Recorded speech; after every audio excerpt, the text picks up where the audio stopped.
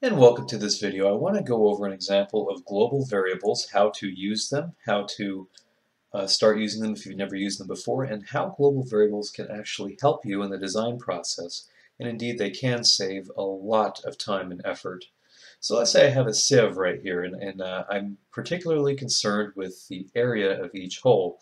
Let's say that no matter what I do, I want to have a consistent area of all the holes added together. So in this case, every hole on this sieve adds up to a total area of 2.62 square inches. And if I change the diameter of this hole, I have to change my number of holes so that they all add up again to 2.62 square inches. Well, that can be a lot of math by hand, and that can really complicate or make a design process difficult if something has to change. But with global variables, this is made very easy. I can access my global variables by right-clicking here and saying Manage Equations. If this does not show up in your history tree, I'll show you later how to get that to show up. So I've specified a needed volume of 2.62 square inches. Every hole has an area that adds up to 2.62 inches squared. If I change my hole diameter from 0.125 to 0.25, I'm going to need less holes to satisfy that requirement of 2.62 square inches. And thankfully, I've set up my sheet and part correctly so that I simply hit enter, and my part automatically updates to the number of holes needed to satisfy 2.62 square inches. Likewise, I can manage equations again, and I can change my material thickness from 0.0625 to 0.1 inches, and you'll see after I rebuild, my material becomes more thick. So I can change my needed volume to something like 3 inches squared, and notice my number of holes increases to satisfy that parameter. So there's a number of things that I can do that will be very beneficial in speeding up a design process. So now that you've seen kind of what global variables are capable of and how much power you can have with them, let's go through how to make a model that self-updates like this. So let's rebuild this model together so you can follow along. I'm going to start a new part, and I'm going to start by sketching on the top plane, and I'll sketch an oval, or SolidWorks calls this an ellipse, which is more accurate. And I'll give this a dimension of 6.6 by 4. If you watched my brush video, you'll probably be quite familiar with this beginning part. And then I can make this vertical to my origin, and I'm fully constrained. So I'll rebuild, and I'll grab my right plane. I'll Control 8 so that I'm normal to it. Sketch and grab a 3-point arc, and make sure that I'm coincident on that point. There we go. And I'm not coincident over here, so I'll make myself coincident. There. Now I just have to add a radius to fully constrain. We'll give that radius of 4 inches. Now I'll grab my other plane, my front plane, and sketch on that with a 3-point arc. Make sure that I'm coincident to these points. I can select the midpoint of my arc and pierce this other arc. Now we're fully constrained, so we have this. I can add a surface here. I'll choose a filled surface. I'll choose this as my boundary that I'll fill in, and these as constraint curves. Now that I'm constrained on those, I have a surface. I will thicken this surface, and actually this is at the point where I want to add global variables, and notice my equations are not here.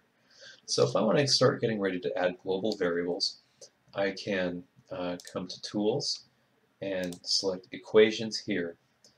And now on this equations chart I can add a variable. I want to add what thickness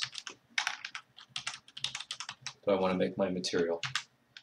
And I'll make this 0.0625. And then I hit enter. Looks like I can't add a variable called thickness, so I'll call it thick at 0.0625. Some names are limited in here, and that'll be my material thickness. Notice it tells me what the answer is over here. I can add a comment if I want to. And now I've got a global variable. So I'll hit OK. Now how do I use this global variable? Well, I'll choose the thicken command and choose what parameter to thicken. And I can't add a global variable here, so I'll just make it 0.01, let's say. So I've thickened this. Now if I have a feature such as a plane or a thicken where I can't add a global variable, I simply double click on that feature and I have a little dimension that comes up. So I double click on the dimension, and now from the modify I can add a global variable. I simply type an equal sign, come down to global variables, and hit enter on thick. And now I have an equation-driven thickness. So if I come to my equations and I say 0.0625, I want to change it to say 0.2 and make it really thick. I change my thickness based on how I change my variable. So I have an automatically updating model whenever I change that variable. So let's go again on the top plane. I'm going to create a sketch, and let me type in curve here. We'll go to equation-driven curve.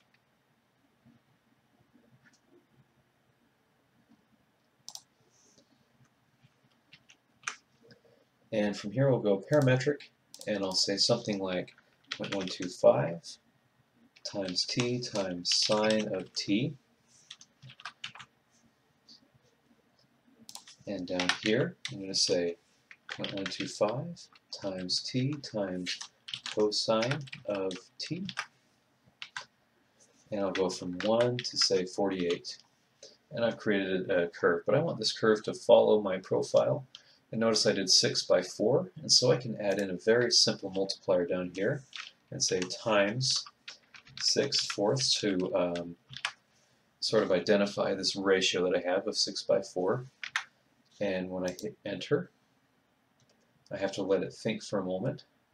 And there I have more of a profile that's matching my surface. So let's fine-tune this and say something like 0.05, so the curve is a lot more tight. Again, SolidWorks has to think because the screen recording is using a lot of processor in addition to SolidWorks, so it has to take a second to work out. And I'll go by the same ratio down here of 0.5, and that should help match my profile. Excellent. That looks pretty good. Now I'm going to take down and go to something like, let's see how 39 looks, and that looks pretty good. So we'll choose that curve, and now let's say insert, curve. Oh, but I have to rebuild.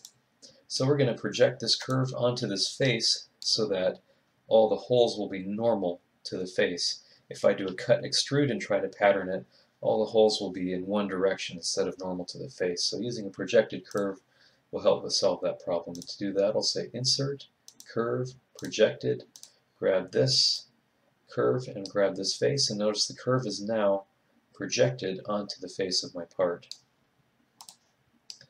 So with this projected curve, I can begin making the feature that I want to pattern. I'll choose the top plane, and again, this is another part where I want to add in a global variable. So manage equations, and I'll say hole diameter, and I'll make this 0.125 or an 1/8 inch thick hole.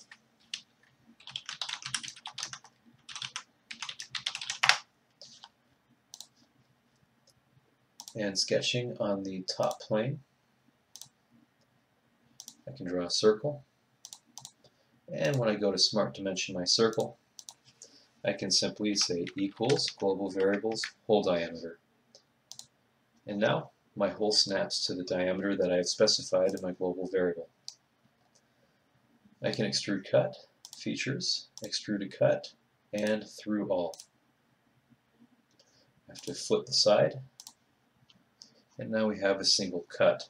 So now I want to pattern this hole all down this curve. But I need to know what volume should I want my holes to add up to. So I'll add another variable, needed volume. And we'll say we want to fill 2 square inches. My units may be off, but that's okay because the equations will still work out. So we'll say volume, all holes must equal. I should say area, flow area.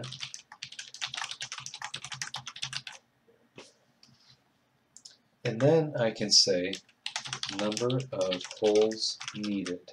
That's a very long name for a variable, but it will work. And to do that, I need to take my needed volume divided by my whole area. And since I don't have my whole area, I can even add in another equation, or I can nest that area equation in here, but to make it simple, I'll say whole area, which of course is pi r squared. So to get the radius, we'll say global variable hole diameter divided by 2. So we're taking whatever we specify up here and dividing it by 2 to get the radius. And we'll do a multiplication sign times, open parenthesis, whole diameter divided by 2. So we're multiplying half the whole diameter twice. That's our r squared times. And then for pi, I just write pi in capitals. And that is the area of a single hole. Now, I can say number of holes needed. Again, that's a very long name, but it'll work. And we can say the needed volume divided by the whole area, right? The total divided by the single equals how many I need. So I need 162.975 holes. Because we can't make 0.975 holes, I mean, if we worked long enough, maybe we could. But for our needs, that's not that big of a deal. So we'll add a round function and then put whatever we want within the parentheses of the round. And that rounds it up from 162.975 to 163, which makes a lot more sense. Total number of holes needed. So now I know how many holes I need because I've calculated my whole area using global variables and equations. So I'll insert a pattern driven by a curve. We'll choose this curve as a direction, and we have equal spacing, which is good. It's put in automatically 50 holes, but let's change that to a global variable of number of holes needed. Finally, what face do we want to be normal to? We want to be normal to this face. And what features do we want to pattern? We want to pattern this feature. And now notice it pre-populates with all of the holes that we need in order to satisfy 0.2 square inches of flow area. It'll take a second to build this feature. And there we've got a sieve that fulfills our needs. I'm going to hide this curve so we can see the sieve more clearly. We'll go equations, and let's say we want to change the volume to 1.5 square inches. I simply hit enter, and with this automatically rebuild box checked, it changes the number of holes to satisfy that demand. I can choose even 1 square inch, or sorry, 0.1 rather, as hole diameter. A smaller hole diameter means I need to have more holes to fulfill that. And notice I have more holes. Likewise, if I choose 0.25, which is a large hole, I'll have less holes to fulfill that needed volume of 1.5 square inches. So I can specify 3 and get more holes. It's fun to play with this because you can see just how much time it saves you and how much math you don't have to do in order to fulfill your needs. Okay, so let's say I want to change something. Let's say I want to add a global variable called height that would reference the curvature of my sieve. Well, if I add something like 4.5,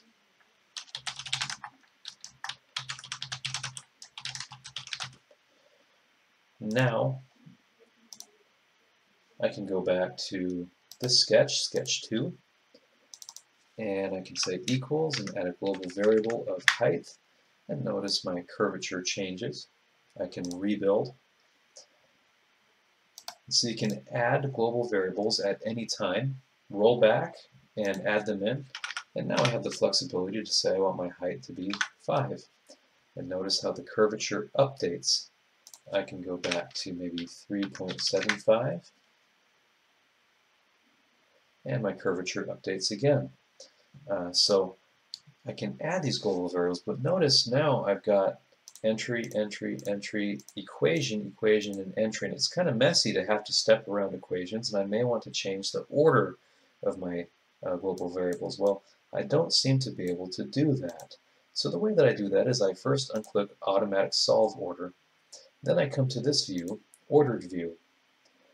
And now I can change. I can take this height and I can move it up into an area that makes a lot more sense. And I can take something that isn't an entry and move it down. Now I can go back to my equation view and have everything ordered nice and neatly. So that's how we can change the order. Again, anytime I use Smart Dimension, I simply write equals and it adds a dimension. But if I were to use a plane, something like adding a plane, like reference geometry, plane, and I'll reference my plane off of my top plane, and notice I've got a certain distance of 0.8. If I say equals, there is no global variable that comes up, so I have to put a number. So I'll add 0.08. So if I want to use a global variable to drive the location of this plane, I double-click on the plane, and I double-click on that blue equation that comes up, and here's the number that I entered, and I can add in my global variable from here. And I'm just adding an arbitrary global variable. And then I rebuild, and my plane updates to that location, and will update because it's linked to that global variable. So that's an overview on how you deal with global variables and equations in SolidWorks.